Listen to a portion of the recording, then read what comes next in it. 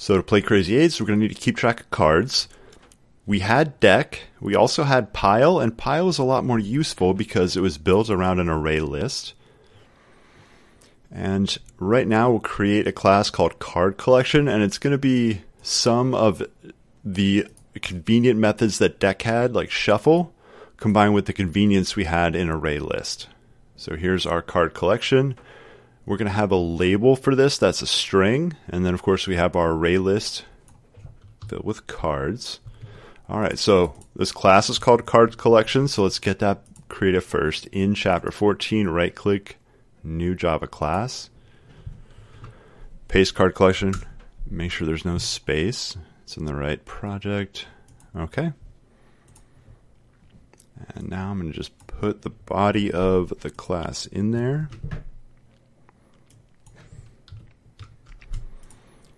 Alright, of course we have to import. That'll take care of that problem, but we don't know what card is. Alright, so how do we fix that? Interesting. This did not end up in the right package. It's in the default package. So what I'm going to do is save the code, close it. Now I'm going to drag it into chapter 14 project folder and hit refactor. And now when I open up CardCollection, it's got already, refactoring means modify the code so it actually becomes inside of chapter 14 package, and so it added this code right here at the top. Okay, still don't know what card is though. So we have that from chapter 13. Alright, so I'm going to copy and paste this as a just a Java file. So it's from chapter 13. I'm going to go into chapter 14, right click and paste. So there's two choices. Just refactor copy is one option. I'm just going to do, we'll try copy and see how that works. Okay, so if I did refactor copy, it would have put it in package chapter 14. But just so you can see, it's very easy to fix that. Alright, so now CardCollection should know what card is. Yep. Alright, we're ready to get started. So we're going to loosely base this on the pile class right here. And if we look at, we don't need to see card. I better save that. Alright, I probably don't need chapter 13 Java. So CardCollection and pile are essentially the same. So one thing to do would basically be to copy most of these methods, put them right in a CardCollection. And luckily the array int list is also called cards, same name.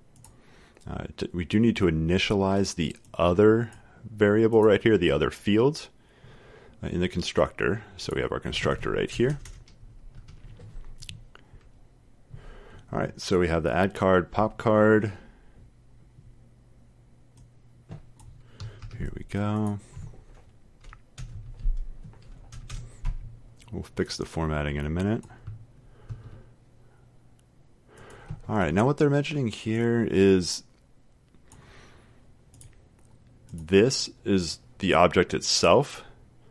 Cards, and you can see it highlighted, is right here. And so it's the cards field or the cards variable of the current or this object, which is an array list. If you're inside the class itself, you don't actually have to put this in front. If you just have cards, it will refer to this right here, this cards. The only time that's useful is if you want to, let's see, are we doing anything like that here? Basically, if we were getting something, for some reason we named this cards right here. I don't know why you would call it single card cards. That's a horrible name for a single card, but if you did,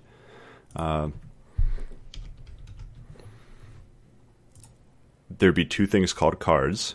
There'd be this dot cards, which refers to the cards that belongs to the object, the fields. Then cards right here, there is no reference to cards. You can see that's not highlighted here. So this cards, if you wanted to actually use the object I've highlighted, you just use the word cards, and then that would refer to the parameter cards, or the local variable, the variable that was declared right here, cards, not cards up here. And you can again see it's not highlighted. All right, please don't call one single card cards. All right, they have a different name though. One's called card and the other is called cards, plural. So that's the difference. All right, pop card. Here we go. Just drop that in.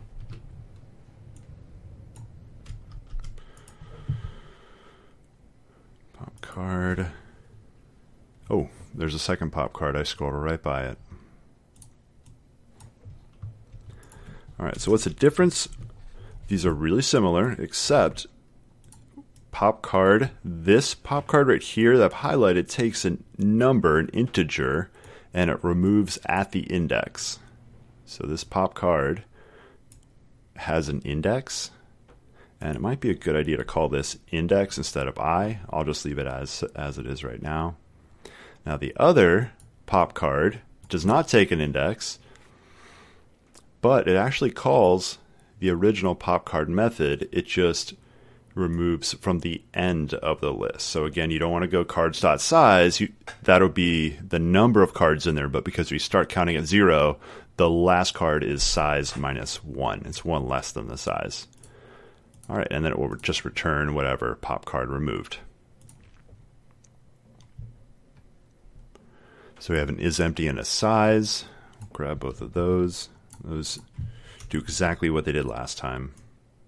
Again, a lot of this you could have just copy pasted from pile. We're basically just recreating pile. All right, so get card right here. It returns cards.get at position I. It does not remove it. So it's a way to look, or what we're going to call peek later, without actually removing the card. So it's not a remove. We do have, here's the remove. It's called pop card, and it does take an index, just like get card, except you can see that it does remove instead of get. It does, pop card does return the card that was removed. But again, these pop card and get card are similar, but get card doesn't actually remove the card. All right, here's last card. That may be useful too.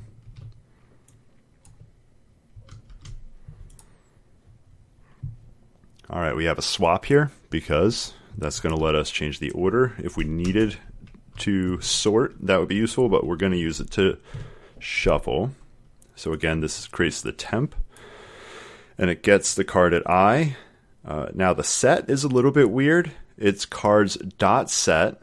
Now the set method takes an index and a card. So this says at position I, set the value at position I to be the value that is currently at position J.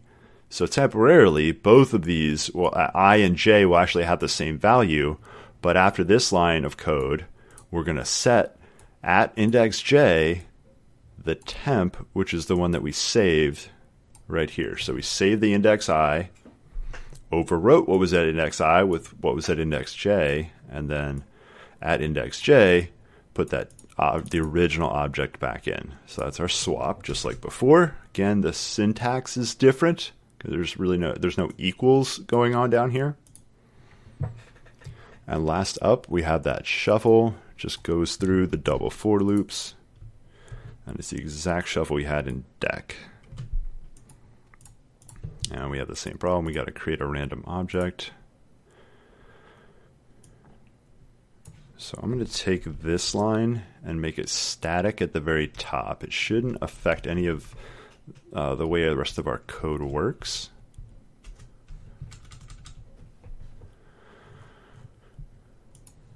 All right. We haven't tested this, but it works just like pile. So we should be able to run basically all the tests we had back there on CardCollection.